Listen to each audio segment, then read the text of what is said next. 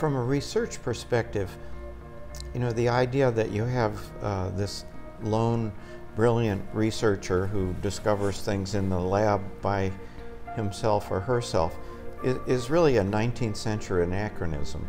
Modern research is done in big teams with multiple perspectives focused on the same problem.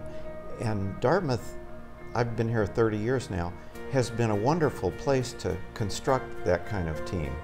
Before this, I was 20 years in larger universities where it was hard to make that happen for one reason or another. But here, all of our research groups, because we work on several different problems, not just vocational rehabilitation, but all of our research groups are multidisciplinary.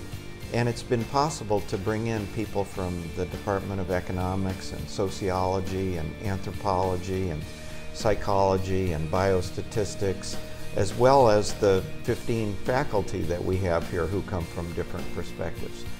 And that's just been enormously helpful in terms of thinking about how to do health services research, because it's not just psychology, and it really involves working in the public system and understanding how systems work and how economics work and how health policy works. And several of us spend a lot of our time working with the Social Security Administration and other federal departments, thinking about how to change the regulations now so that we can be more helpful to people who are recovering from mental illness.